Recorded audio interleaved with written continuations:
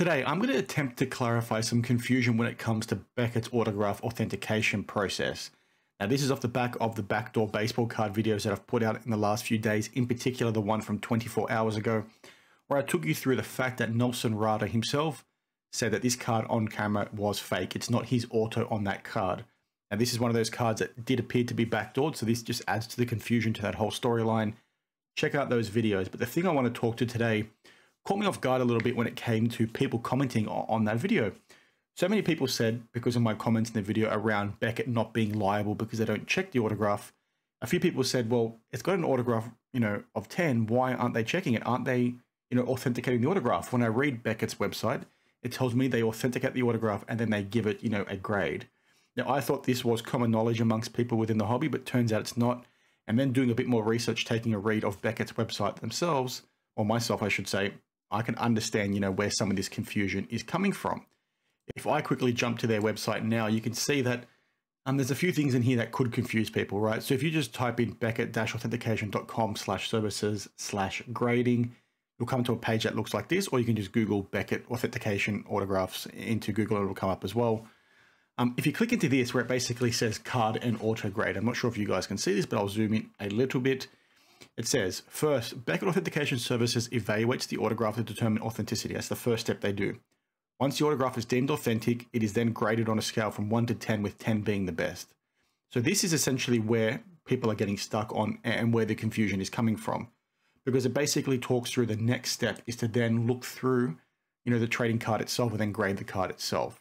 They then encapsulate it and send it back to the customer. So when people are sort of listening to my comment around Beckett not checking this kind of thing and then reading this, they're very much confused.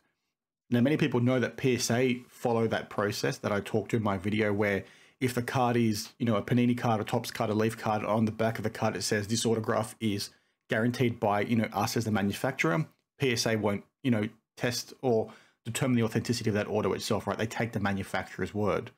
Now, BGS do the same thing, but people are confused by that wording, like I just said.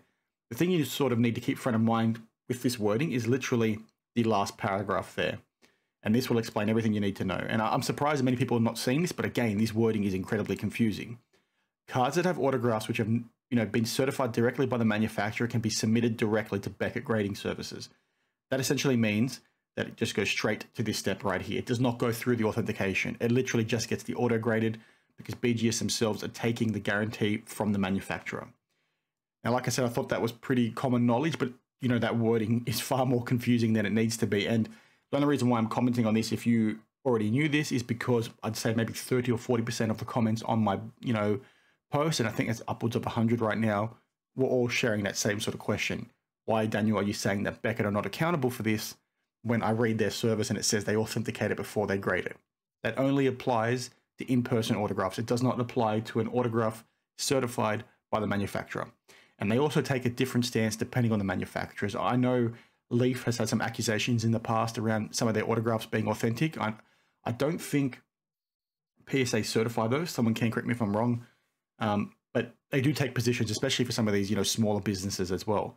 But for the most part, if there's a guarantee on the back of the card, they only grade the card itself. They grade the order. They don't authenticate the order. The same logic applies to patches as well. If you're buying a card thinking that you're safe because the patch is genuine, you're not safe in that regard, right? Because the auto might be fake, the patch might be fake.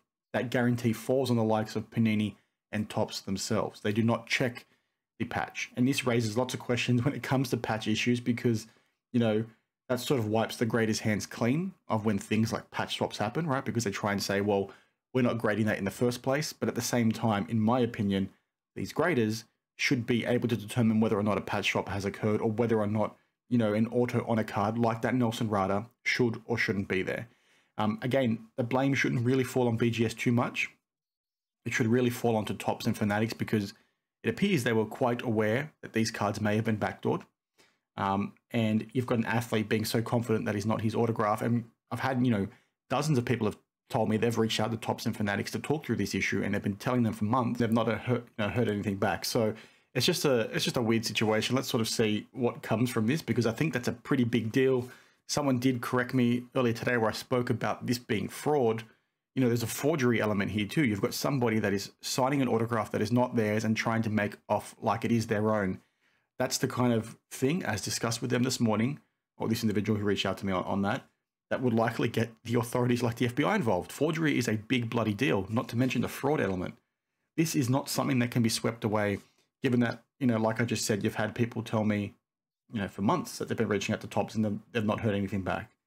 If Topps and Fanatics were aware of this and they didn't do anything about it, that is a huge bloody problem. And now when you're factoring in that people are forging autos and committing fraud by trying to sell these cards as genuine, you've got a big bloody problem on your hands. Fanatics need to act very bloody quickly to get these cards essentially, taken down and decertified from these graders until they can determine for 100% certainty that they are genuine, they've not been backdoored, they've not been tampered with, right? You're exposing a lot of customers right now, and this is not, good enough. So if you haven't seen the backdoor videos, please check them out. I just wanted to quickly put this out there to clarify some of that confusion around BGS, because it seems a few people had that sentiment or had that thought process, which again is not your fault considering how weird the wording is on their website. No weekly news today. I've got some, interesting things coming regarding, trade nights being cancelled out at the National. There's some interesting mail coming my way. There's a few other things I want to talk to as well, but I'm not going to do that today just because I've got a card show and I don't want to bore you with too much information all in one go. So hope you enjoyed the video. Thanks for watching, and I will, see you in the next one. Cheers.